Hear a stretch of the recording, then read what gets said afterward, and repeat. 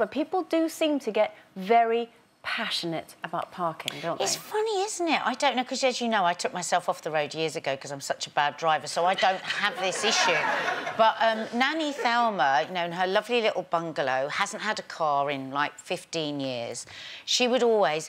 and because it was quite near the beach, people would come and park on her road, but park on the opposite side of the road to her drive, and you'd hear her going, "Da, Da, there's someone parked opposite our drive. You go and see them, Da." So Nanny Di, Mark's mum, rush out, still do it, rush out, start berating whoever it was in the car. If there was nobody there, she'd leave stickers and notes all over. Not blocking the driveway. Oh, not blocking the drive. It's the opposite side of the road. But what if she wanted to pull out of the drive in a long vehicle? Did she have a long vehicle? No, she doesn't have a car. Yeah, and would not have a long vehicle anyway. How's she going to swing the long vehicle round when there's a car on the opposite side of the road to her drive?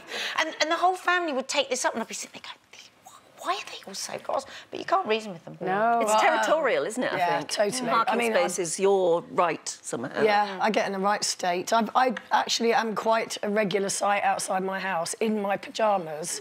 Yeah. So I'm like that. If someone parks outside my house, the minute they move, I'm like, go and get my keys, move the car in front of the house. And Gary's going, what, in your pyjamas? Yeah.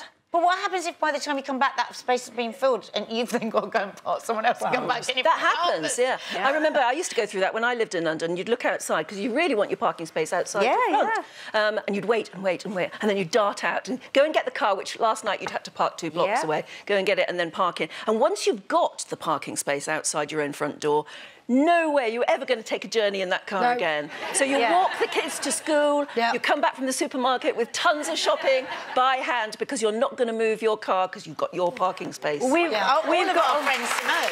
It doesn't matter where we are, does it? She cycles. And we say, God, you've cycled again so much.